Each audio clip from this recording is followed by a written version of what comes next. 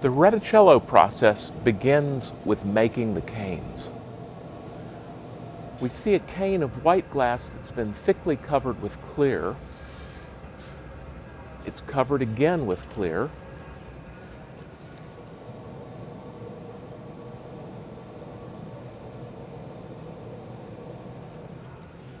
It's covered a third time. Reticello canes traditionally have a very thick layer of clear and a very thin thread of white glass in the center. The tip of the mass is cooled in water, a post is attached to the other end of the gather, and it's drawn. Pulling canes like this can sometimes take a 30 or 40 foot length. The finished diameter is about 7 millimeters. The canes are cut into lengths of about 5 inches.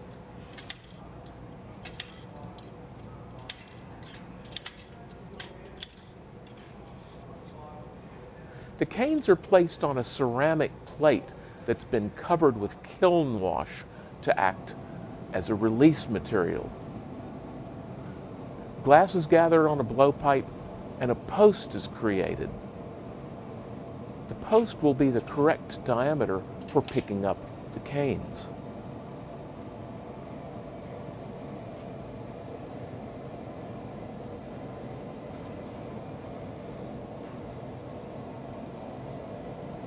The canes are gradually reheated in the furnace until they become slightly soft. They're pressed together to ensure that they're fused to form a matrix.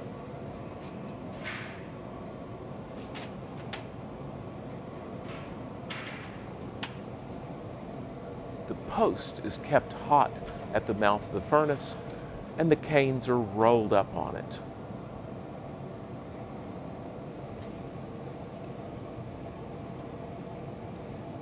The gap is closed.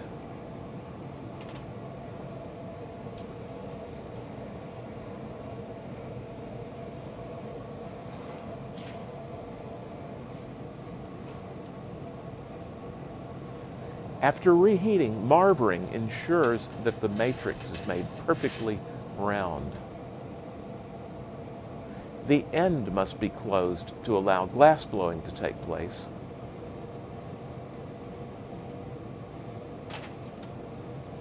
Excess glass is trimmed free, and with repeated reheating and marvering, the glass is prepared for blowing. The twist begins on the marver.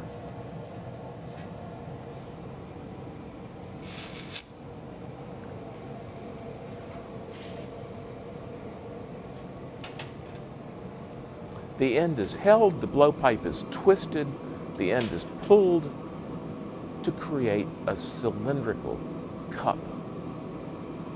The uppermost part will become the bottom of the cup. The tip will become the open end of the cup.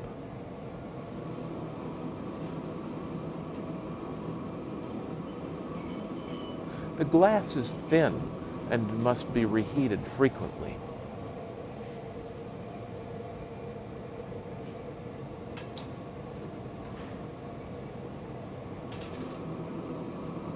An opening is made at the end of the bubble by creating a constriction and knocking free the excess glass. This will become the upper rim of the cup, the outer part of the Reticello.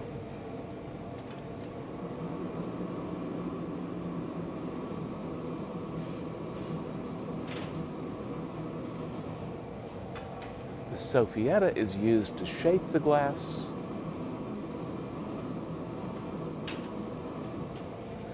and the cup is given its final form.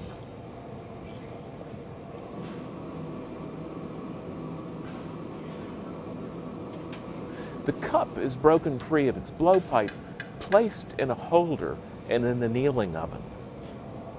The process is repeated, but this time the twist is made in the opposite direction. The inner part is lined thinly with clear glass, by lowering a bubble in, inflating it, and cutting it free of its blowpipe. This is called the sbrufo technique. This will become the upper surface of the platter.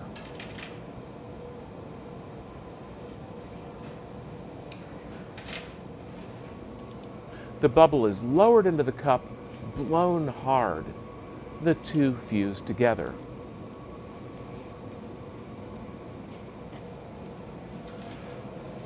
The inner surface of the cup and the outer surface of the bubble are rough, and at the intersection of every four, bubbles are formed.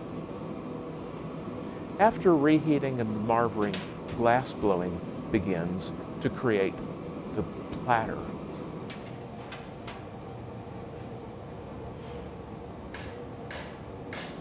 A constriction is formed between the Reticello setup and the blowpipe. Excess glass on the end is trimmed free.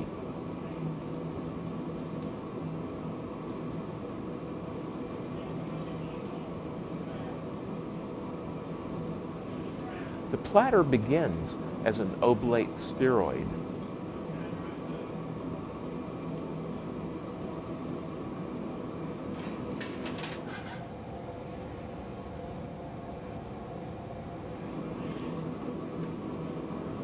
The bottom is flattened. Air is blown in to make the diameter increase. This is transferred to the punty or pontil. The neck is broken, and the opening is reheated.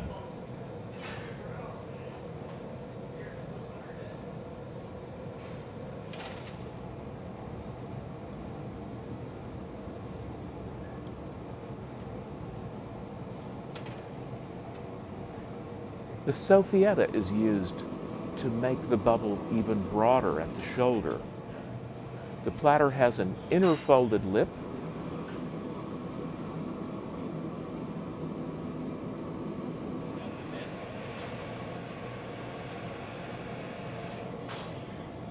The base diameter is increased somewhat.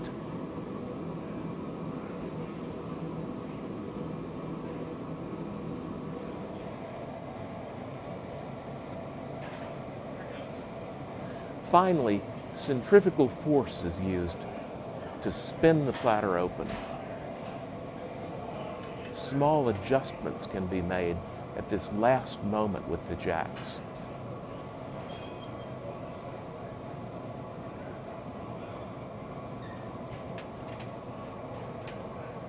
The finished platter is lowered into the annealing oven, the punty tapped gently, and the platter breaks free.